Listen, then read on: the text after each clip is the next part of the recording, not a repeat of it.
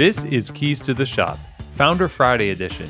Today we're talking with Kenzel and Tio Fallen of 3 Keys Coffee in Houston, Texas. Well, hey everybody, and welcome to another episode of Keys to the Shop, where we give you insights, inspiration, and the tools you need to grow as a coffee service professional.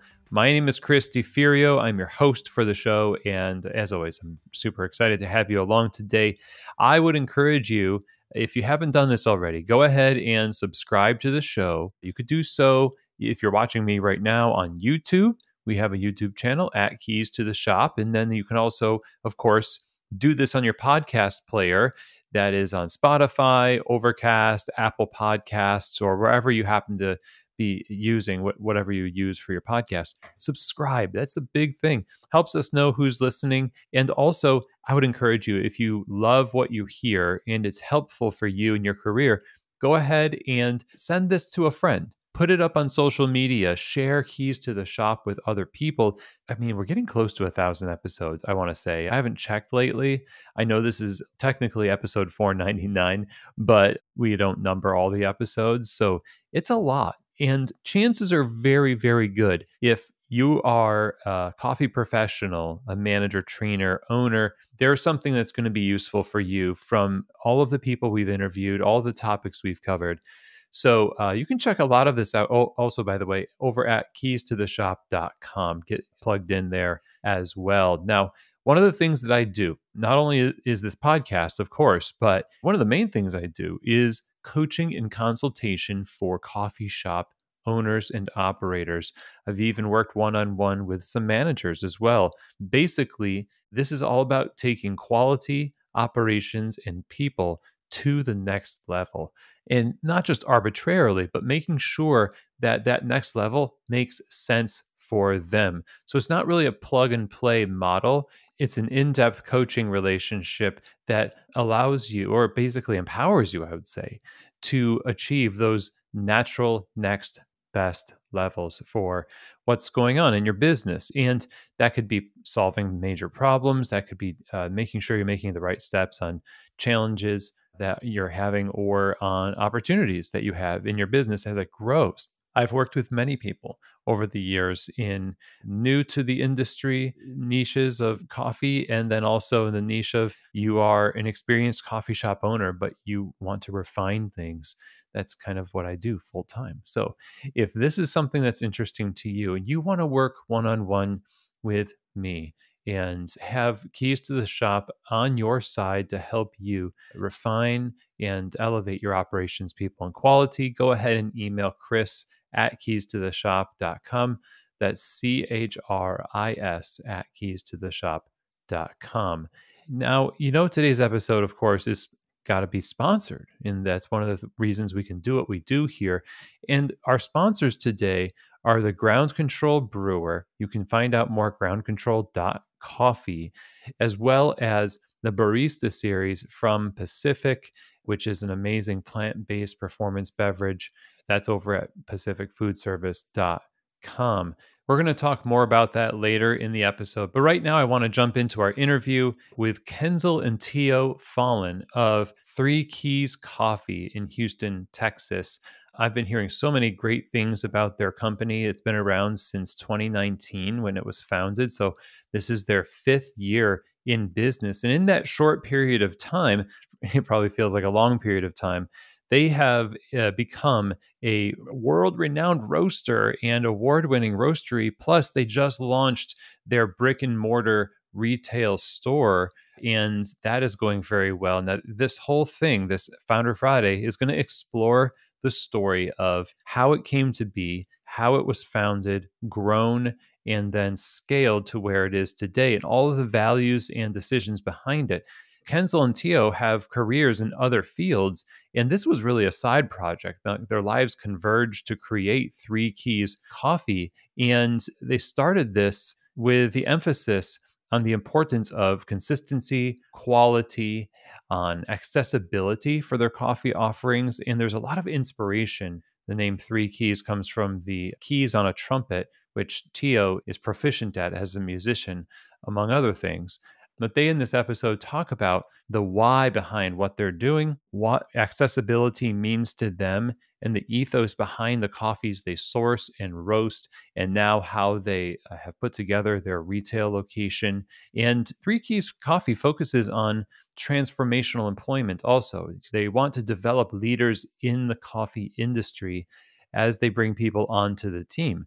So not only are they passionate about the business, they're obviously passionate about people. They offer roasting training to aspiring coffee professionals, and they want to grow the community. They basically want to invest so that they can continue to help others grow as Three Keys Coffee grows.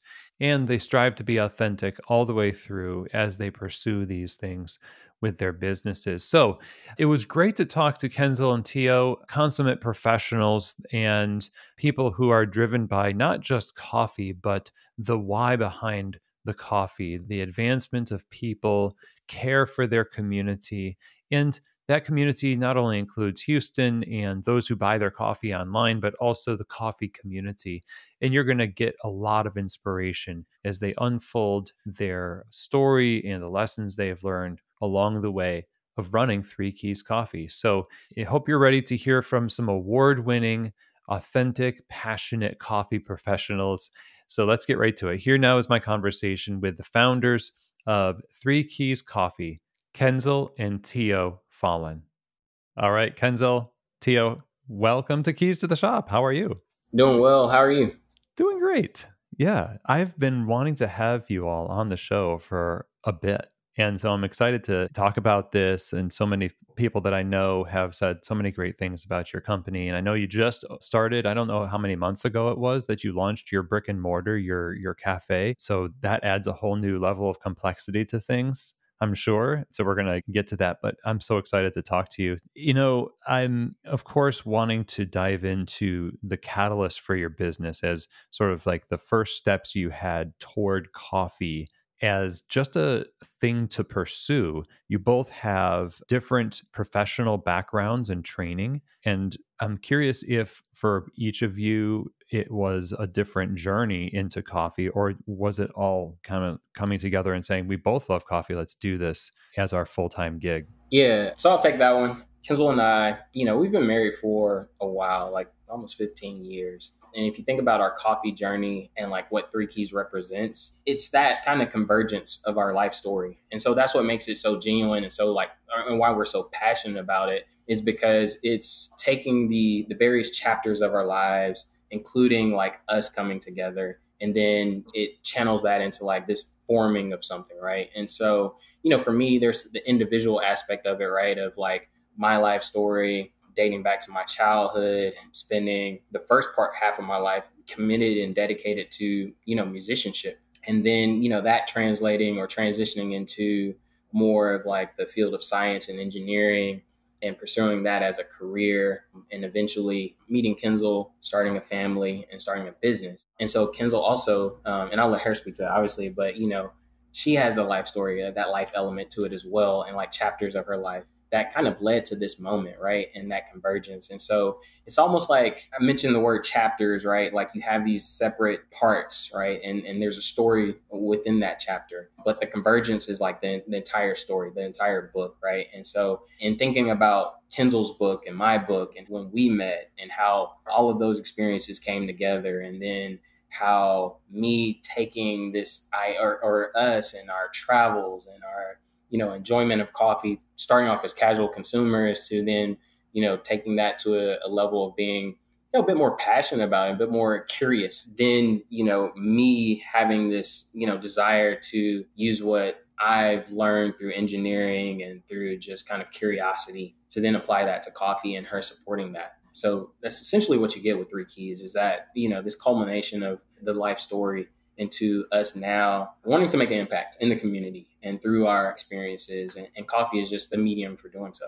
Chris, there's something you said that is interesting. You said before we decide to go into this full time, and I actually want to clarify one thing that is really surprising to a lot of people is that everything that we have built thus far with Three Keys has been as a side gig for us. Tio is still working a full-time career in engineering, and I have decided to dedicate 100% to Three Keys only as of a couple of weeks ago. So Tio comes from a background of being an engineer in the oil and gas industry and the energy industry here in Houston. And I come from more of a consulting, corporate banking, professional background in the risk management function. Yes, everything that that we've done thus far has been our side gig.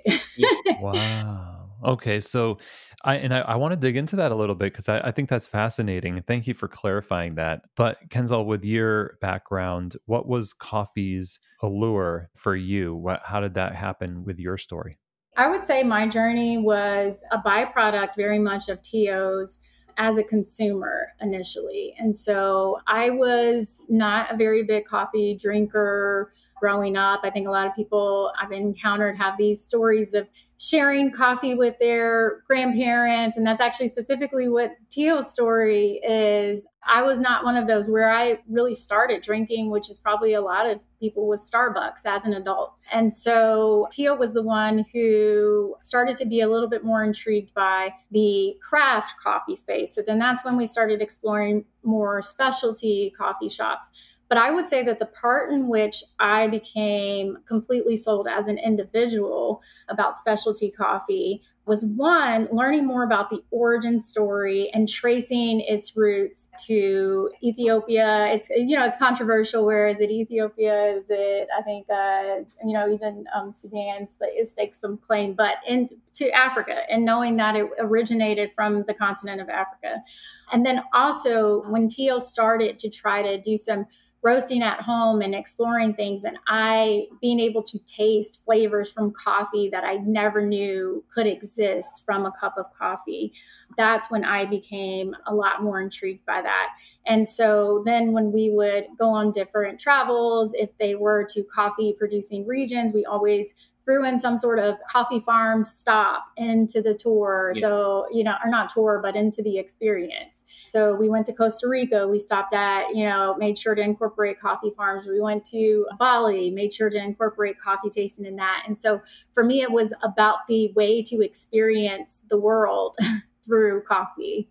Wow. And so then both of your individual stories about, hey, this is something we both really love. Eventually, it became something you pursued. Now, I won't say full time, but now it's a side hustle, which you could have just continued to be people who enjoyed coffee and enjoyed the best coffee, right?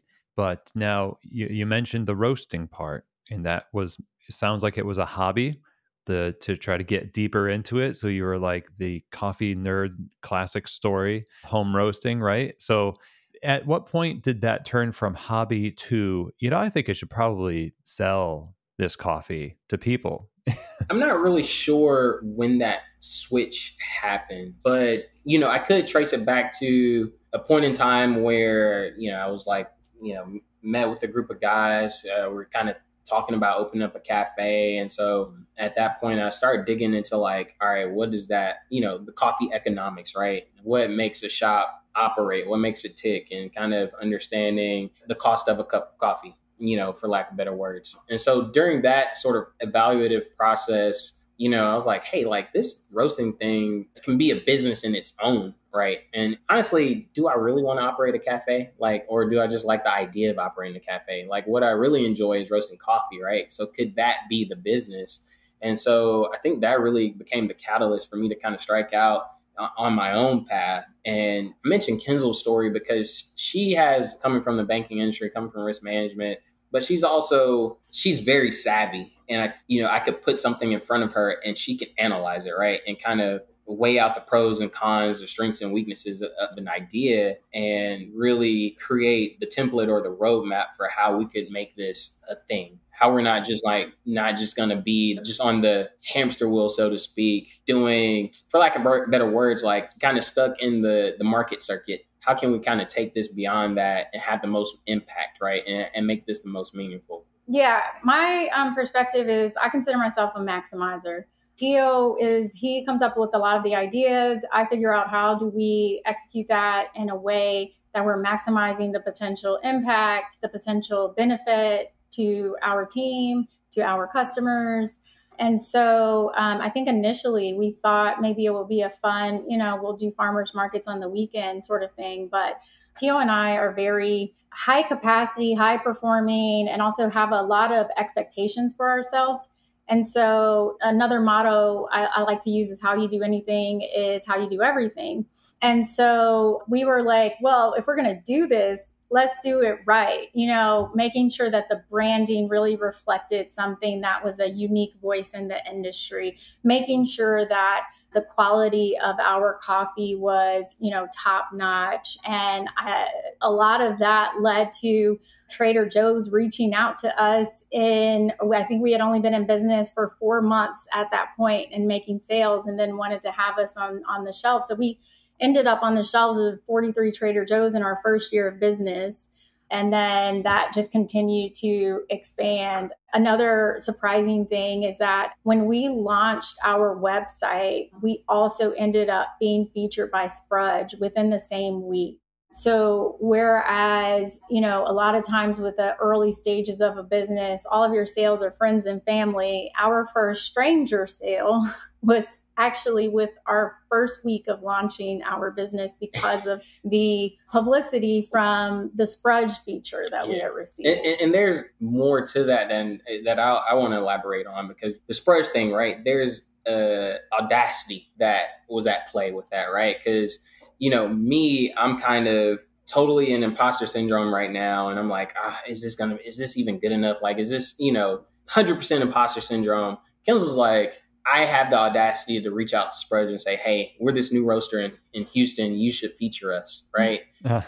And so we complement each other that way. And Kenzel mentioned just how we landed in Trader Joe's. And part of that was, equal parts honing in on the roasting, the craft itself. But I spent a lot of time just conceptualizing the brand, right? What story I wanted to convey. And so when we finally turned the lights on to the website, and we finally, sold our first bag, it looked like we had been around for years, right? Because it was such a mature concept, right? So before we even sold our first bag, I was maturing the concept of what Three Keys, the story of Three Keys, and what I envisioned of it, and how that would, portray to the consumer.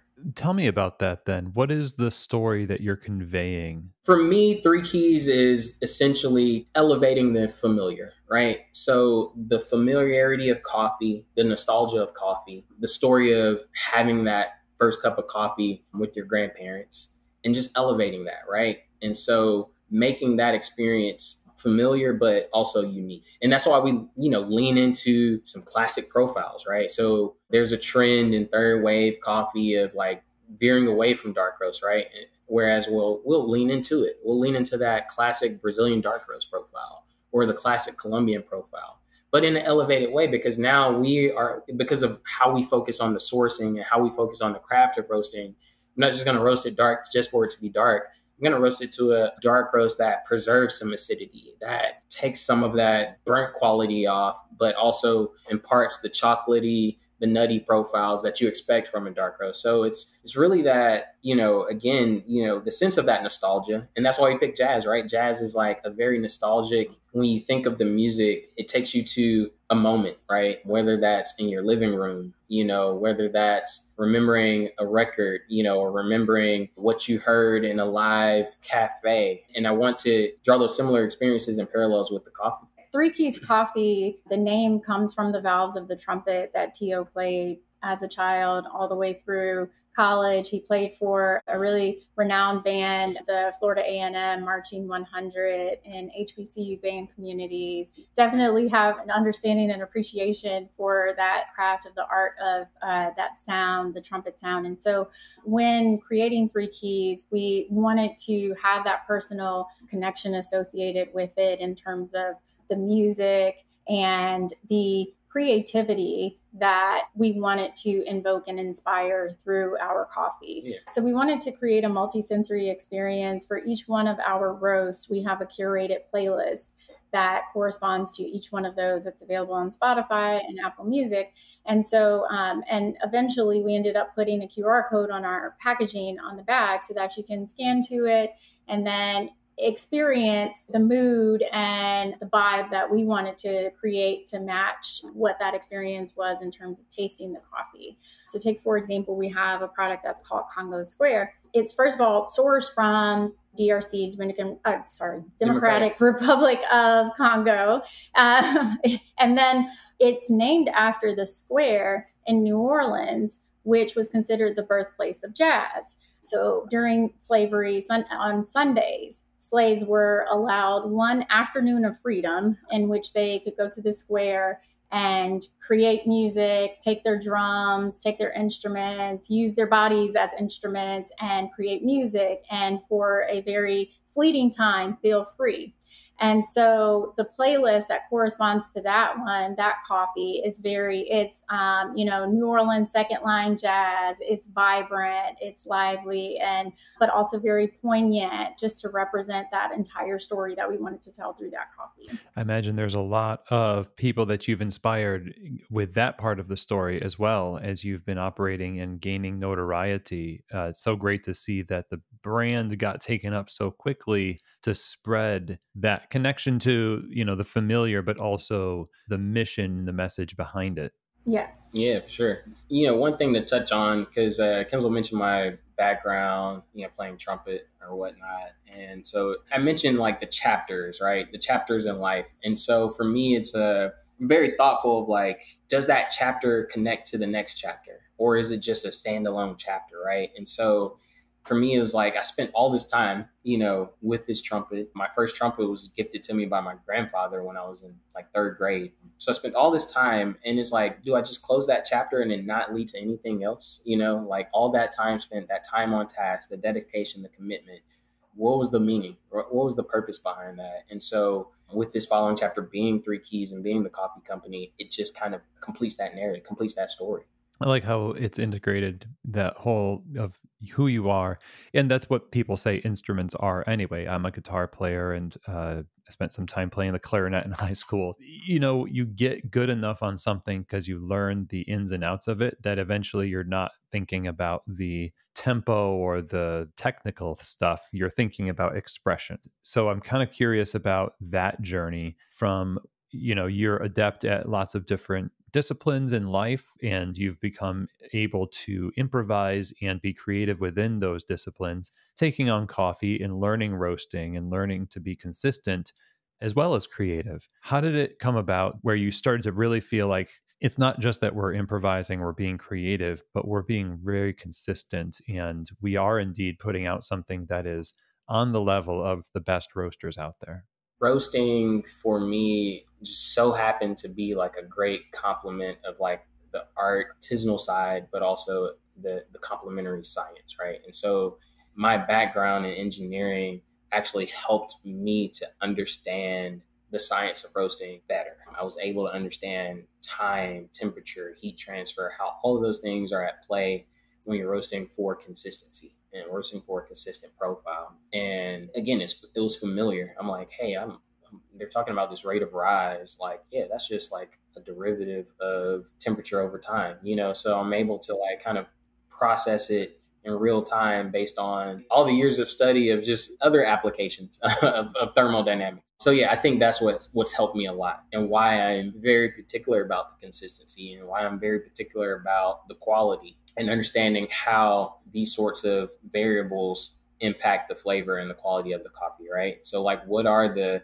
parameters and the boundaries in which you start to notice differences, right? And so once you understand that, you can start defining that, and you can build a program around those definitions and around those concepts. We also wanted to validate that through third party or objective or independent means of confirming that. So a few things that assisted in that. So one, we had sent some of our coffees off to be reviewed by Coffee Review as per their editorial schedule, getting that independent assessment. And I think as of now, we have 4 that have scored 92 or more. And a couple of those were our first year. So that was like an external independent validation.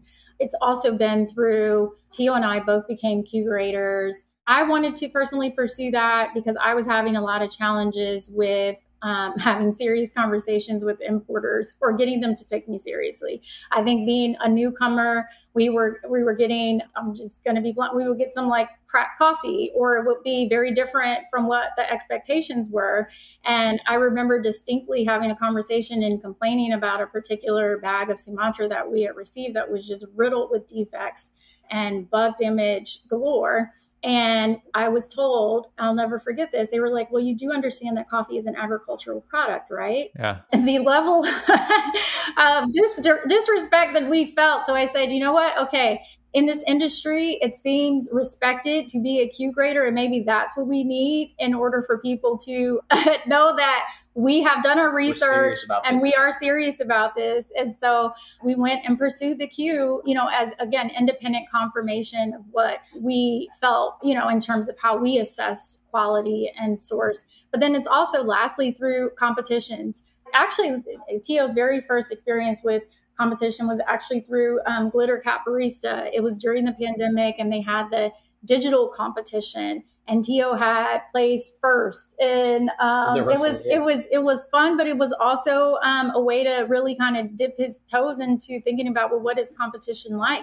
And so then when it came back to the USRC circuit, pursuing that, so his best finishes thus far. So this year he had placed 5th. Last year, 9th in the US for the finals. But yes, continuing to challenge himself and put himself out there to really put to the test, like, what are my capabilities as a roaster? Can I back up? Can I walk the walk and back up what I'm saying, right? And so those were, I think, the ways that along the journey we made sure that it wasn't just us voices in our own heads, that we were making sure that we were getting that independently assessed and evaluated by others as well. Yeah, I want to ask about that, because there is a certain kind of allure, and I think what you did is amazing, and it's something people should do. And we have recommendations from lots of professionals on the show that say, hey, you should be drinking other people's coffee too, and seeing how things taste across the industry. And then there's the balance of saying, okay, well, that's good and useful information to give us a picture into different facets of how we are perceived from outside of our own heads. But then there's the taking back of the autonomy and the, okay, that's cool, now I'm going to do what I want to do, without feeling too worried or paranoid about what the industry is going to think about it. How do you balance doing things the 3 Keys way while also receiving feedback from not only your customers, but your peers in a healthy way so it doesn't derail you? I hope that makes sense. It does. And I think that for us, we have realized that you will never and can never please everyone. And that's okay, because we're all unique. We all have different palates. We've had roasts that roasted the very same way. You get 2 different people. One person says, this is way too light for me. The other person says, this is way too dark for me. There's that preference. Or we have some where people say, this is the best coffee that I've ever tried. And others like, it's not really my cup of tea. I mean, that's the beauty of us having different palates and perspectives. And if I spent my time trying to chase everyone's preferences, we would be spinning our wheels endlessly, going nowhere. And so I think that we've embraced that. What we try to do is to create products that have range and that can essentially just be an accessible way for people to have high quality specialty coffee in an approachable format, and to know that everybody's going to have a different opinion. Yeah, but if you have range, then you know that there's something in the lineup that fits those preferences, right? And so that's why we focus on that. We focus on the range and the quality. And like Kenzel mentioned, accessibility, making sure that our coffee can be consumed. Again, I mentioned my grandparents, right? Like, I want that coffee to be accessible to them, right? And so if that means that we lean more into grocery retail, that's what we're going to do, because that was our mission. Elevate the familiar and make it accessible. Well, hey everyone, it's Chris, and we'll be right back with our interview with the founders of 3 Keys Coffee. But I did want to talk to you about our sponsors today, beginning with the Ground Control Brewer. You can find out more at the Ground Control website, groundcontrol.coffee. Their new brewer, now I say new because the Cyclops brewer, the original, the award-winning, both in design and function, has been making the rounds around the world, literally helping elevate coffee quality and productivity behind the bar. The new brewer has a 30% higher output of concentrates for espresso and cold brew, because this machine is not just a next level batch brewer, but it also makes batch iced lattes, batch cold brew. So you can see why the productivity aspect of this is so important for a cafe. And that 30% higher output comes in a smaller package. So it's not as tall as the Cyclops. It actually fits in more places in your cafe. So check them out at groundcontrol.coffee for more information about this brewer and see if this is the right fit for you. It's definitely a conversation piece. It is an elevation in quality and productivity, and is all around a great thing to explore if you're looking to stand out in the marketplace. Go ahead and visit again over at groundcontrol.coffee. Now, our other sponsor today is our friends over at Pacific, and they have a product. You might know it, you might be using it. It is the Barista Series from Pacific. This is the line of plant-based performance beverages that are designed for baristas, and they are tested by world-class baristas before they reach your shelves. Taking the heat from steaming is a big thing. It stands up to the heat. It also creates amazing texture for latte art. It has a great balance of flavor, so the coffee is always the star. And all of those combined with the fact that Pacific has historically been such a supporter of the coffee community and baristas in particular, makes this product something you have to try. Go ahead and visit pacificfoodservice.com and get samples and try it for yourself. If you're looking for the best in plant-based beverages, then I think you should be thinking of the Barista Series from Pacific. So let's get right back to our conversation now with the founders of Three Keys Coffee, Kenzel and Tio Fallen. Can I ask about your categories? There's the grocery store. There's like, I want my grandma to be able to drink this and enjoy it. There's a lot of different ways you can divide your potential customer base. How does that break down for you so that you know within these areas, I guess, we have range? What does range mean for you specifically? Range for me specifically is fundamentally, it's the range and roast level. And then it's the range in geographic representation. I'll look at our program like it's a portfolio. And so I'm like, hey, we have way too many Colombias, right? And we don't have any representation from Asia Pacific. Or I'm saying like, man, there's a lot of washed coffees, or, you know, we don't have any naturals right now, or we don't have just a wild card anaerobic. And so that's kind of what I mean by range, right? Just kind of looking at it, making sure there's balance across the geographic parameters, but also balance across the roast level parameters. And if you do that, what I would say is we take a lot of pride in the upfront due diligence of finding diamonds in the rough type coffees, right? So we can make things accessible by finding the diamonds in the rough and then pricing it accordingly so that we're not pricing people out, right? Or you can have a really solid quality bag of coffee sitting on the shelf of Trader Joe's, and it's beneficial to me as a business owner where I can be profitable by doing so, but it's also beneficial to the consumer because it's like the best bag of coffee on that Trader Joe's shelf, and it's only $10. Okay, got it. And giving people options and giving them accessibility, like you mentioned, to that product. And I imagine there's a range of prices also. It's necessary to be able to stay in business. So it's not taking a hit just for taking a hit's sake, but it's having something that I guess you could call it a loss leader. Some coffee shops really like having a $2 cup of coffee on their menu because they just want everyone to have a cup of coffee.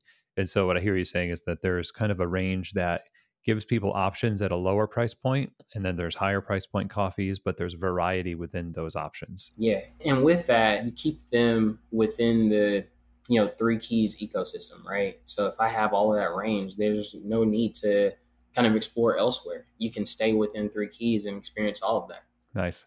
Love it. So here we are talking about a very personal way of approaching something that you want to be familiar to people, and you're translating your skills as individuals collectively to Three Keys. you're roasting coffee, you're good at roasting coffee, but now you've got to hire people and work with people to do the same thing. And I'm curious about how that took place at first to bring people in, to train them to do things, how different it was from working just one to the other and with coffee, going from that more of an intimate beginning to a collective reality. We have very high standards when it comes to identifying people to add to our team. We are not a place to come, with, no experience. And I won't say that we won't consider someone who doesn't have coffee experience, but what we typically are looking for is a drive to succeed. We're looking for the passion that is required to really commit oneself because, as I said, quality is paramount to us. And so one thing that became a running saying within our team and also as we're identifying people is that being at 3 Keys is intended to be transformational, not transactional. So if people were ever to come to us just seeking a job, just seeking, a paycheck and just a place to be, we are not that place. What we do seek to do is to really develop and grow thought leaders in the coffee industry, whether that's with roasting, whether that's with our cafe operations, or in some other space. This summer, we actually launched a roasting training cohort. And because it's our first time around and we're working out some of the kinks for that, we decided to offer it completely free. And so we have a group of 6 people that have spent this entire summer. It's been 12 weeks. We had some hiccups from the hurricane and holidays and things that set us back. But we have 2 people in there who are developing coffee concepts of their own or either already have existing small coffee businesses, and they are seeking to deepen their understanding. And we're using our space and our knowledge and access to resources to offer up what we had to figure out the hard way. Right. And gather through trial and error a lot of times and wanting to help nurture them in whatever their aspirations might be.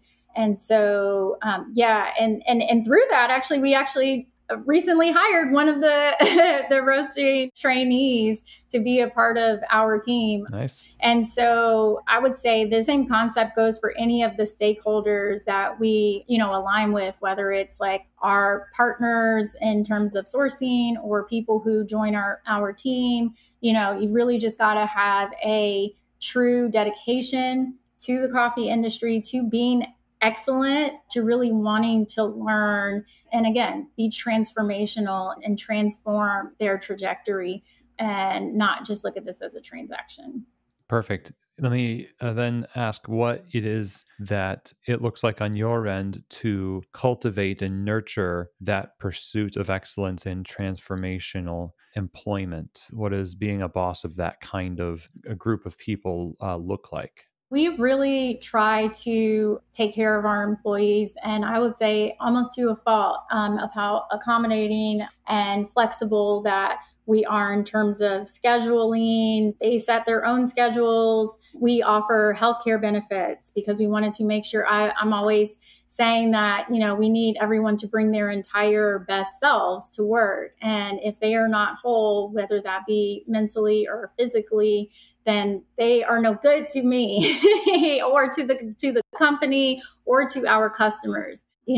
Recently deciding to cover healthcare benefits and not even just for the employee, but for dependents was something that was really important to us. It's also through paid training opportunities. Tio had recently connected with La Marzocco and brought some of our team to their site outside of Houston to do equipment tech training, which was paid training for those employees. But we also encourage them. We'll share different webinars and resources and things that we come across and letting them know that they can log training time as paid time. Those are all just some of the things in which we try to do to make sure that we are attracting and retaining the absolute best talent. And so then that takes another turn when it comes to the thing that you said earlier, Tio, which is, do I really want to run a cafe? And here you are, all these years later. Now you have a cafe. How long has it been since the cafe launched, and how is it going? So we launched the cafe last May. Yep. So it's been a little bit over a year. Mm-hmm. It's going really well. We still have a few of the folks who were our original crew, and they actually, in a couple of those instances, they were working with us at the roastery before then dedicating to our cafe. We like to make sure that the people we have on staff are cross-trained and that they can, where possible, go back and forth between the roastery and the cafe. That helps us. It's a more knowledgeable barista. Exactly. Right? Because they You have a understand the coffee, barista they understand the roasting process. and who possibly even roasted the coffee themselves in some cases, in some instances. Yeah. That provides a little bit more of a better experience for our customers too when they have questions. I think this particular arrangement, we never would have. How do I put this? Kind of fell in our lap. It fell in our and it was a great opportunity. Yeah. It's not something, we didn't seek it out, and the barrier to entry was low. And so it turned out to be a really good opportunity for us, and it allowed us to have the visibility and the space to showcase our coffees, in the way that we would, want to showcase them. So it's worked out well in that sense. And it's kind of given us the, proof of concept for like future expansion, right? To expand our brick and mortar presence and eventually like really create that flagship, 3 Keys space. Yeah. And to elaborate a little bit on when Tio says, really great opportunity. So it's a part of a food hall. So we benefit from being a part of this ecosystem.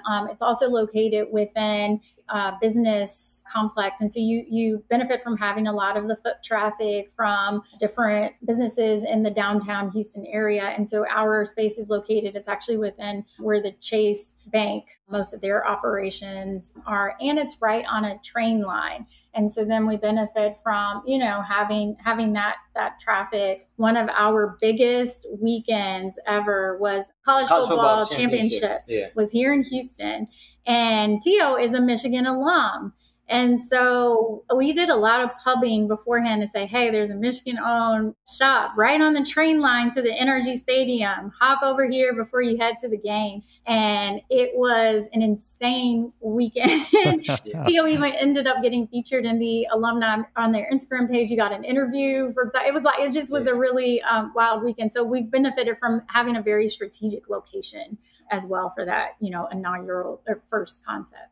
That's great. That's awesome. And so I'm curious because you've got such momentum with your business before the cafe. And then this was a thing like, okay, twist our arm. It's a great deal. We're going to do it. And you now talk about it in terms that sound like this was a good decision. And it's something that we want to pursue even more now, to have that HQ, to have, that presence.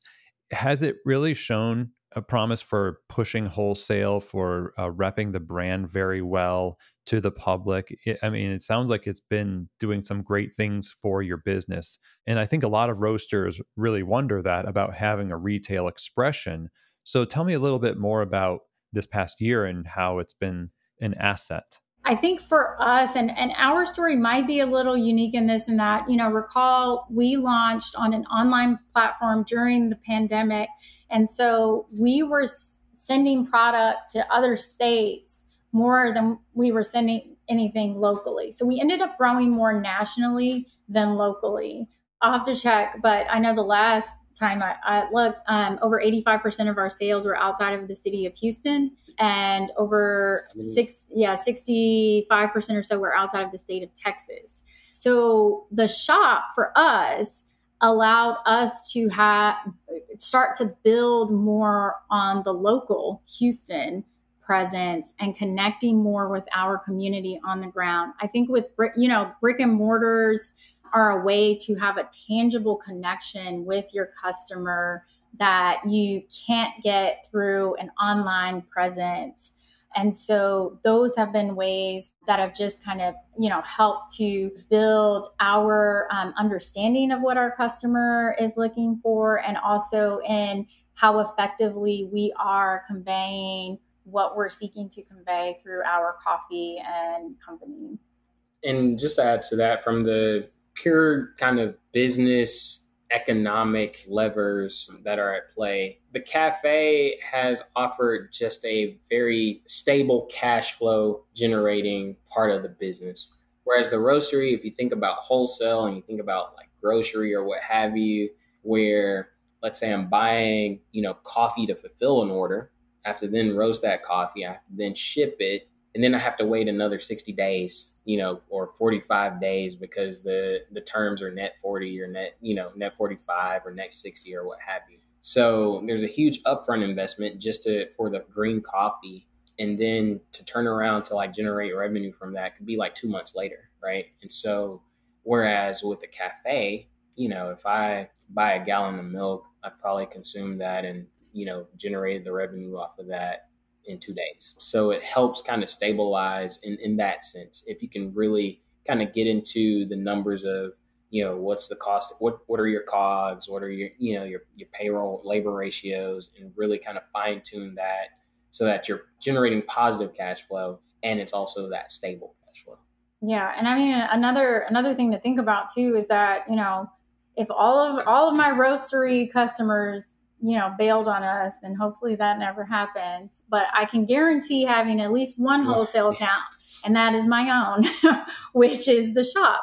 And so ultimately, at the end of the day, we know that the roastery is supplying for the shop itself, and thinking about, again, the economics of, wanting to expand maybe from a roastery to a cafe help to kind of make a little bit more sense there. Yeah, it gives you some financial range. Mm-hmm. Yeah. Good. As we wrap here, I'd love to know your advice really to other people. I'm sure you talk to a lot of, whether they're wholesale clients or just people in the industry who are inspired by what you do and want to begin a side hustle that grows to the level that you're doing right now. What is your advice to them and how they can best manage their energy and attention and really maximize that first step? My advice would be always to understand your why. It's what you will have to keep coming back to when it gets really tough and you want to just give it all up and close up shop. You have to keep going back to what your why was and staying true to that. Authenticity shows no matter what the concept or the business. Customers can pick up on when anything feels inauthentic, and it will carry over into so many other aspects of the operation. The way that you hire, the way that you treat your employees, the way that you treat your customers, the way that you interact with your suppliers. It's really important to have a very sincere commitment and to always know why you're doing something. Tio and I are parents. We have 3 children. And so I know that it's very important for us. I mean, we have lots of whys, right? But, it's important to show to them what you can build through hard work and intelligence and having great networks and communications and relationships with people. And so a lot of our children are a big part of our why. And so, yeah, everybody is going to have a different reason. But I think if at any point what you're doing in your business is in conflict with that, then that's when, you need to kind of reel some things in and evaluate, am I really going in the direction that matches where I want to be and why I want to be there? That's really hard to do if it means sacrificing something that is working for itself, but not working for your why.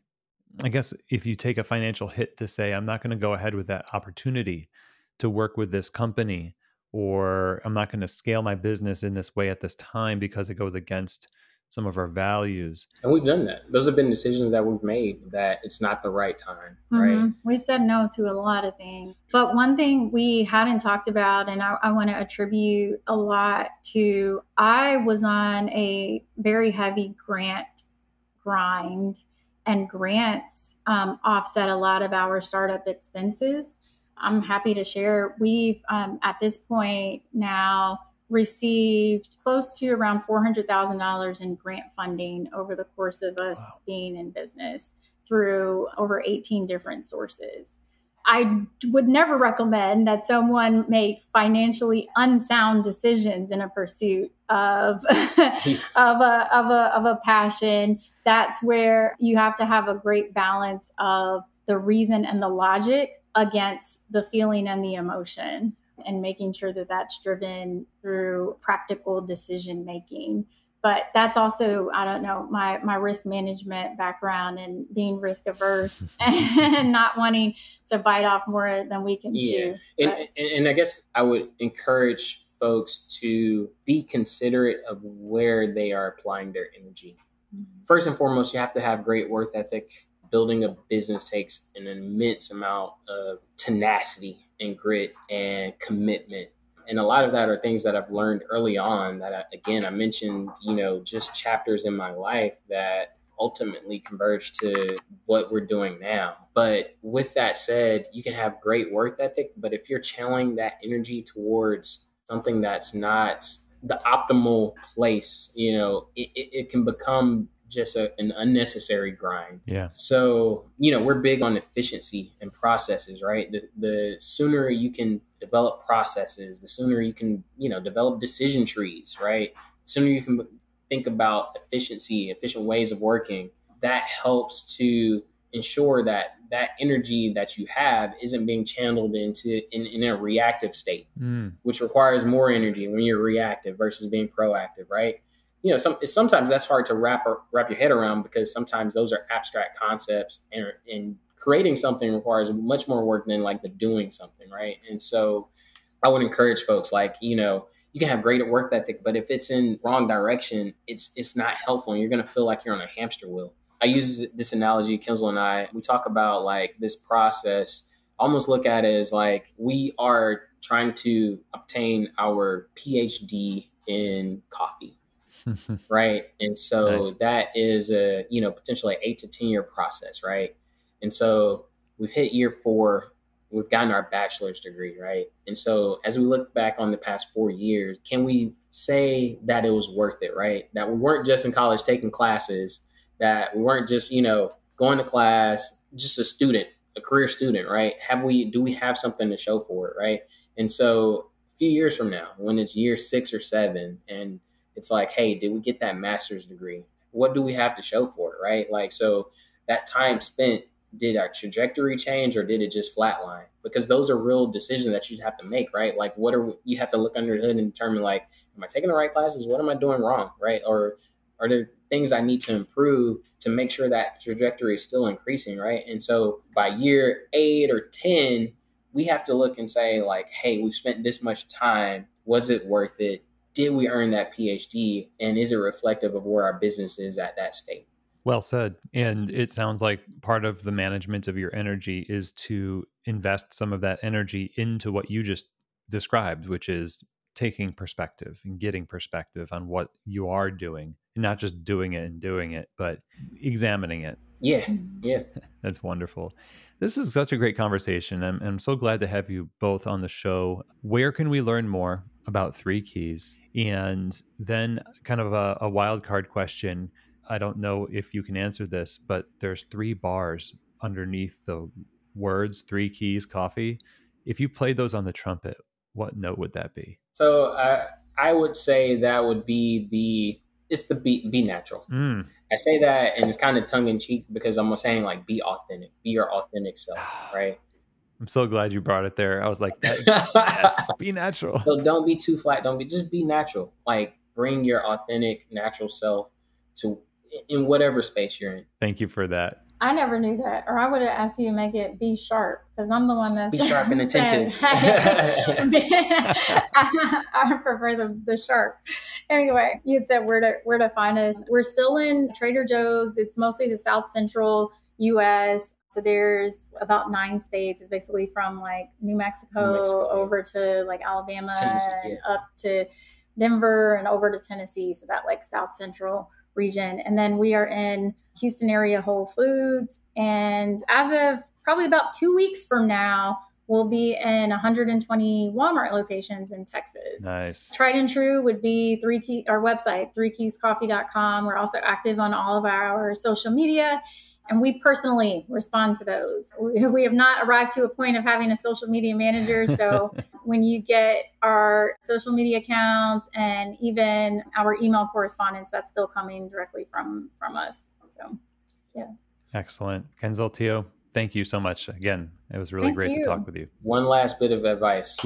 As an owner, you cannot be afraid to roll your sleeves up and get in there. One thing that we pride ourselves on is we won't ask anyone to do anything that we wouldn't do ourselves, right? And we've shown that, right? And so I think that's really important as you grow, that you still stay connected even to like the production line, right? On up, right? And so you can find me here on a weekend bagging coffee, boxing up pallets, right? And that just shows like that I'm committed to the grind, all the way to the end, wherever that takes us. That makes a huge difference. Thank you for sharing that. No problem. All right, guys. Thank you so much. Thank you. Thanks. Okay, everyone. Well, I hope that you enjoyed that conversation, and a huge thank you to Kenzel and Tio for being on the show. I absolutely love their heart for the business, the science, the high standards, and the heart for people and community, all synthesized in this package of a business. It's a great platform and vehicle for change and care. With great coffee, it is awesome to see their success. Again, thank you very much to you both for sharing your wisdom and being here on Keys to the Shop. It means a lot. So if you're interested in tasting their coffee or learning more about Three Keys and visiting their shop and all of the above, right, go to their website, 3keyscoffee.com. It's an easy website to go to. 3, spell it out, THREE, 3keyscoffee.com, and check out what they have to offer. Interacting with their business, I think, is the next step to just continue this conversation, but do so with their coffee in your cup. Okay, so 3keyscoffee.com, and also follow them on Instagram as well. And you can find the link in the show notes for all of these things. And I also want to make sure you know that one of the things I mentioned, I said community, and the coffee community is huge. And we use that word community because we have a common experience. Our common experience is we're working in coffee and we need encouragement, but we also need insights. We need to know about products and a business. We need to become better as we go and grow ourselves and our businesses.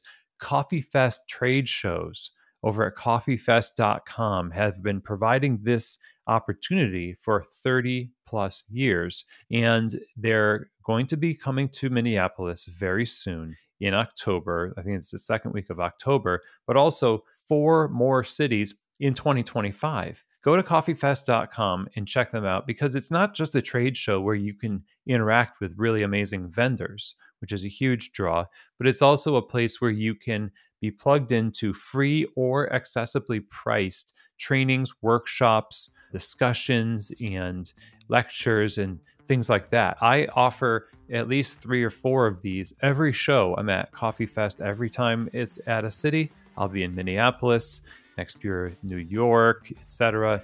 So check it out over at coffeefest.com. Get registered today and invest in yourself, invest in your business, and become a better professional over at coffeefest.com. So with that is the end of the show. If you're interested in working with a coach, with somebody who is going to help you and consult you on how to succeed in the world of specialty coffee shops, that is what I do full time. And I'd love to chat with you and see how I can help you. Just email me, chris@keystotheshop.com, and we'll schedule a time to jump on a Zoom call. We'll have a conversation. We'll get to know one another and see if this is the right fit. And maybe I'll even be able to help you with what it is you're going through at the moment. But at least let's have a conversation. So again, reach out, chris@keystotheshop.com. And that's it. That's it for our show. Thank you so much for tuning in. Subscribe, share these shows online. And as always, I hope that this episode has truly given you keys to the shop.